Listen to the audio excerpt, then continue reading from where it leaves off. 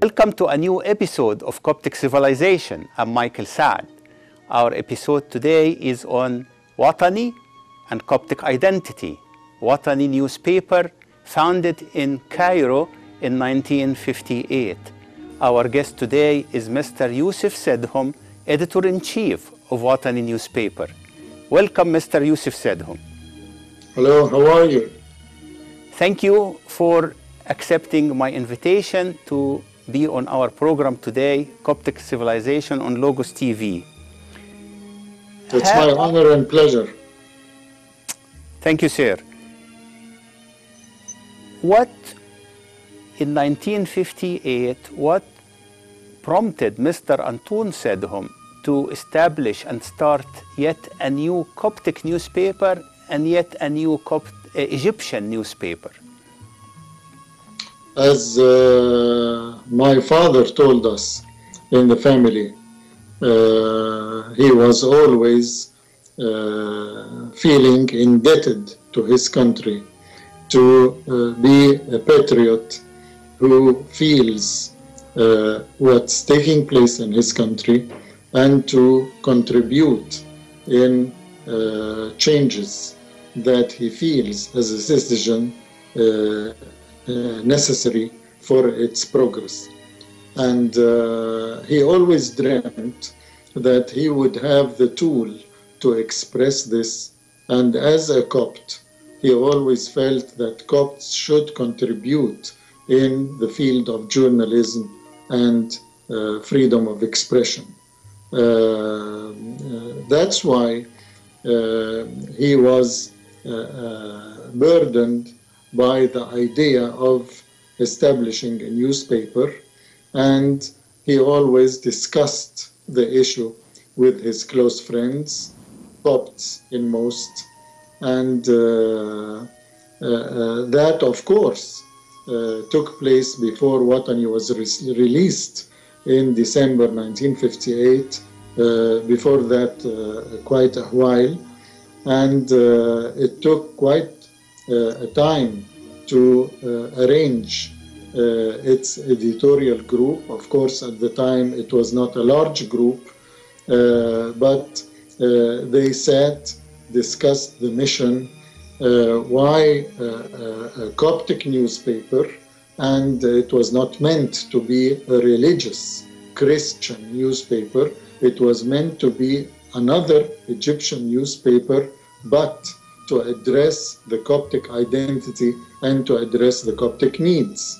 Of course, also it took a while to agree upon the name of the newspaper, and after considering several options, they agreed upon Watani, as they saw that it reflects the identity that they wanted to deliver. So Watani appeared, as I said, as another Egyptian newspaper. It was a Sunday weekly, and because it was a Sunday weekly, it presented the Christian message and covered church news. And maybe because of that particular aspect, that Watani was since day one regarded as the Christian newspaper. I may say that religious stuff never occupied more than 10% of the pages of Watani, yet they gave Watani its identity that was reflected to Egyptians and to its readers from day one. It presented political, social, economic issues, but Watani was proud to be the first, as my father told us, was proud to be the first Egyptian newspaper to present a special department for women, family, and children. It also presented aspects like literature, arts, music, and history, especially the Coptic history. Mr. Antoun Sidhom was a member of parliament in the 80s and member of the General Community Council, Majlis Milli, for many rounds, many terms, and also received national medals at the time of President Nasser and also at the time of President Mubarak. He was a national figure and also a leader in the Coptic community. He had that vision and worked hard for it, and he died in 1995. And then there has been always, from day one, an editor-in-chief of Watani International, but later in 1999, you became the editor-in-chief up till now. What is your vision for the future of Watani? While we are doing that, please inform us how the evolution of Watani and its mission evolved in the late 1990s and since in the third millennium. As I mentioned, Watani appeared to be an Egyptian newspaper, and it remained to do so, serving the Coptic and public interest in a Sunday weekly.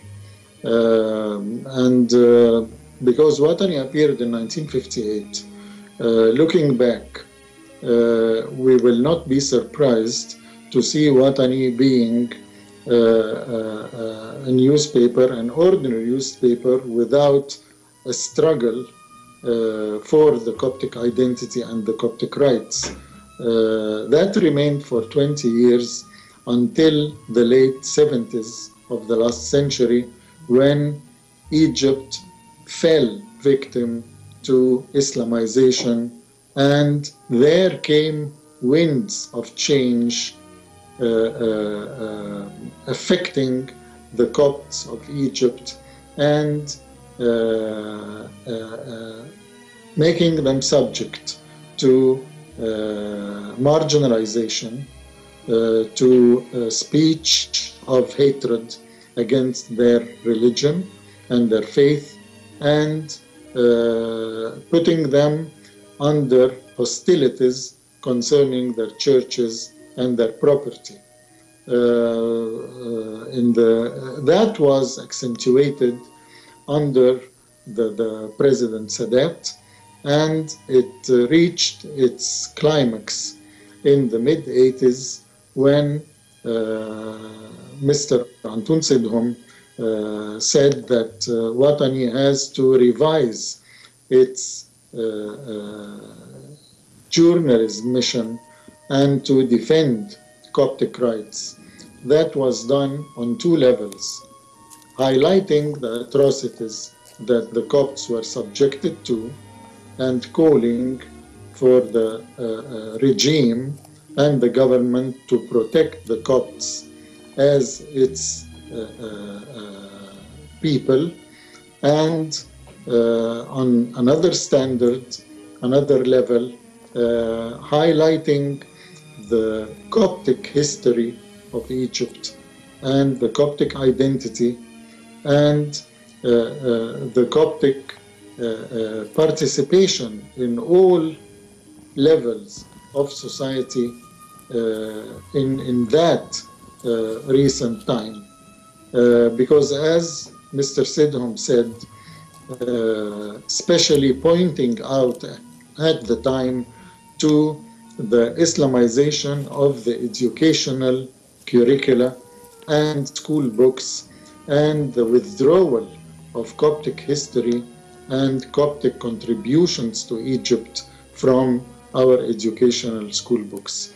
He pointed at that in fear, saying that if Watani will not do whatever it can to highlight and keep in the circle of light Coptic history and Coptic identity and Coptic contributions to Egypt, the national memory of what Copts are and what Copts did to Egypt would fade and wear away.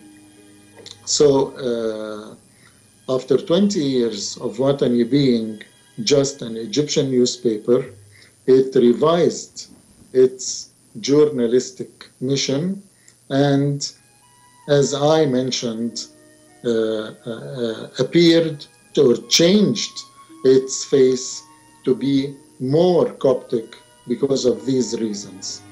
And that remained for another 20 years until the wake of the third millennium, and there was a considerable another change which was dictated by Watani serving the Copts and serving the Coptic rights. And that was significant because after nearly 20 years for Watani serving Coptic rights and calling for Christian rights and Coptic rights in building churches, Copts' rights to occupy high-ranked jobs which they were marginalized and kicked off, Watani started through working with Egyptian more moderate Muslims, started to be alerted to the fact that the problem is not Christian rights in the first place, that this mission should be reshaped in order to include moderate Muslims and our Muslim friends in that struggle and in that fight with the regime and with the Islamic fundamentalists. Because as they said, your problem is not Christian in the first place. Your problem is Egyptian, and we should fight with you in this problem under citizenship, equal rights. So we did not let alone Coptic rights or change our fight for Coptic rights, but it was reshaped starting the third millennia under citizenship rights, equality of Christians versus citizenship rights. And I believe that that was a right move, and I'm proud to say that citizenship is now a very dear term which was forged in Article 1 in our new constitution. Speaking of marginalized, it just happened in my hand a few issues of Watani newspaper, the English language section named Watani International, and it reads Power of the Marginalized. And that was the occasion of voting on the new constitution, and this is Watani issue of 26th of January 2014. And it's remarkable. This means that Watani newspaper was ahead of other national newspapers, or even the only national newspaper that at times spoke against injustice, spoke for the marginalized, spoke for Coptic rights, spoke for equal citizenship, spoke for women's rights, spoke for the youth rights. And I wanted to say that this book in Arabic, Antun Sidhom or Mishwar Watani, or Antun Sidhom and the Journey of Watani, which was published on the occasion after 1 year after his death, that he wrote in the 1990s against showing the nation that aggression and violence against Coptic property, Coptic life, and Coptic churches, the massacre here and the massacre there, were the starting point of opposition to the government and secular Egypt, national Egypt, in support of Islamization. He pointed this out clearly. But let me jump 20 years later, when you, Mr. Youssef Sidhom, as editor-in-chief, wrote an editorial against the fake election of President Bashar Assad of Syria and his elevation to the presidency as heir, or it's almost a monarchy, and becoming president of Syria just because he was the son of the president. And when you wrote an article against that, Watani was to my knowledge, Watani was the only national Egyptian newspaper to write against that promotion of Bashar al-Assad, in fear of perception that these newspapers are, by inference, referring to President Mubarak bringing up or grooming his son to become the heir of the Egyptian throne. So at certain times, Watani was the only national conscience in the Egyptian media to talk about injustice, including the disasters that President Mubarak's regime was bringing the country down to. What made you write that editorial article? Was it 2005, the year, and did you receive any trouble because of that? Well, I felt very worried and concerned following what was taking place in Syria, and how after the passing away of al-Assad Senior, the father, Hafiz al-Assad, and the military leaders bringing his son, Bashar al-Assad, who was not involved in Syria nor in politics, and just putting him as the new president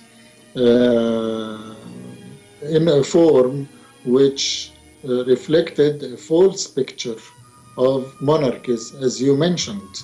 When the king dies and there is the heir to the throne, Bashar al-Assad was inheriting a republic, and that was controversial. And as it worried me, of course, it didn't worry me in the first place because of Syria, while I would care for Syria as much as Egypt, yet it worried me twice because of what was going under the surface and silently being infiltrated to the minds and hearts of Egyptians in Egypt. The idea of promoting Mubarak's son, Gamal, to be an option for being president after his father, and the idea of preparing him to be so. When I wrote this article, I wrote it under the title, "Republics are also inherited." And I was indirectly pointing at Egypt and its regime that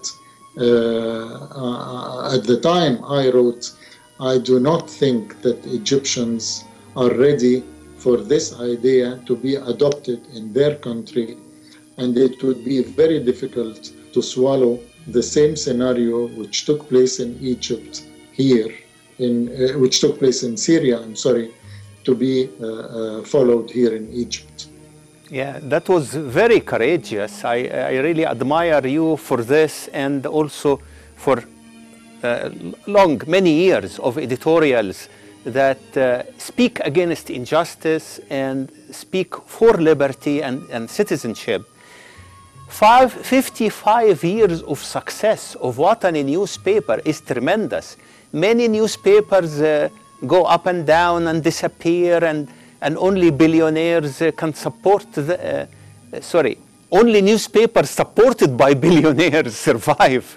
And Watani is a popular newspaper, supported by the common person, the average person buying it every Sunday morning, and also moral support by reading it's now the internet website, always improving from level to level. I congratulate the newspaper for its excellent website.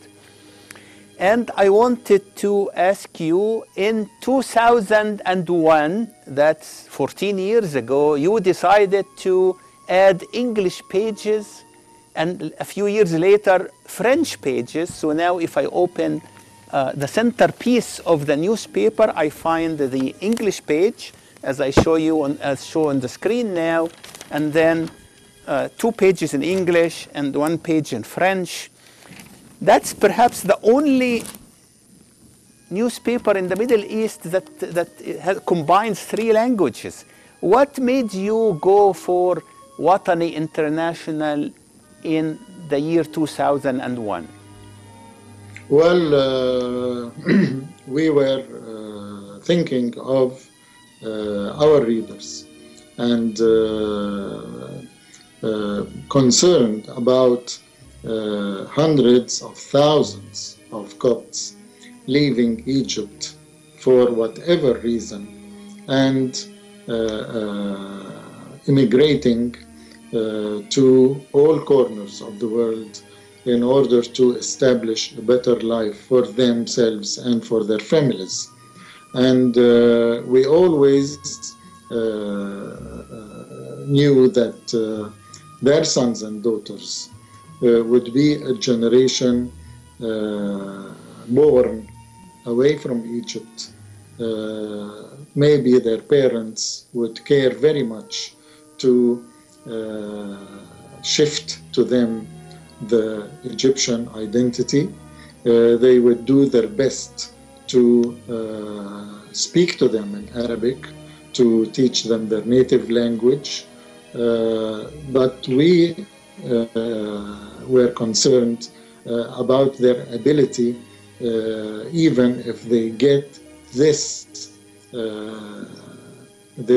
piece of Egypt, of their homeland, will they, being educated in different languages, mainly in English and other language of the countries that their parents immigrated to, will they read Watani in Arabic?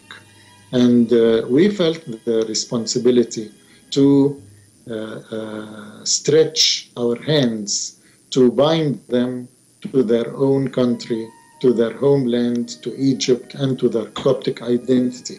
And the simplest way to do so is to send them the message in the language that they speak and the language of the country that they live in. Of course, the vast majority in the United States, in Canada, in Australia, the vast majority of immigrants heading to these countries speak Egyptian language. And that is why we, first of all, thought of releasing an English supplement to Watani. And it took time to prepare. And when it was released back in February 2001, we cared very much that it would present Watani's mission and to present Egypt and its history, the Copts and their history and their identity, also the Copts and their current situation, their problems, their aspirations, in order to keep our sons and daughters abroad in the circle of light to all what binds them to their Egypt. I congratulate Watani for its wonderful staff who together as a team are writing about the history of the Copts, especially points of victory and points of violence against them and sacrifices. The 9th of October Maspero massacre in 2011, the election of Pope Tawadros in 2012, the acts of violence against the Copts and their churches since the early 1970s. All of that history is not written anywhere else,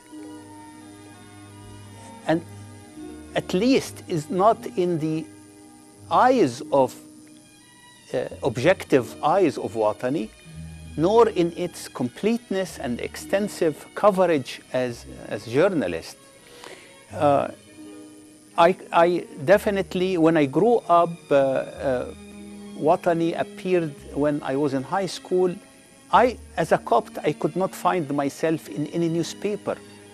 Newspapers treated the Copts as an invisible quantity, once a year, without exaggeration. Once a year would be a report about any Coptic event, and not always it was positive coverage, nor about good events. But here comes Watani and changes the self-consciousness of myself as a Copt. And I grew up, since then up till now, I treasure every issue of Watani, and I keep them in my home handy when I write articles or appear on LogosTV or write about the history of the Copts and their church and their suffering and their victory and their triumphs and their civilization building despite the suffering they are exposed to. So I wanted to thank you, Mr. Youssef Sidhom, Editor-in-Chief of Watani newspaper, for all of these achievements over 55 years, and wish Watani all the best in the future. Thank you. Thank you very much. I am honored, and I wish the best of wishes to Logos for this special invitation. Thank you, and hope to see you again on our program Coptic Civilization. Thank you. Our viewers, thank you for watching Coptic Civilization. This has been an episode on Watani newspaper, Watani and Coptic identity. I'm Michael Saad. See you next week.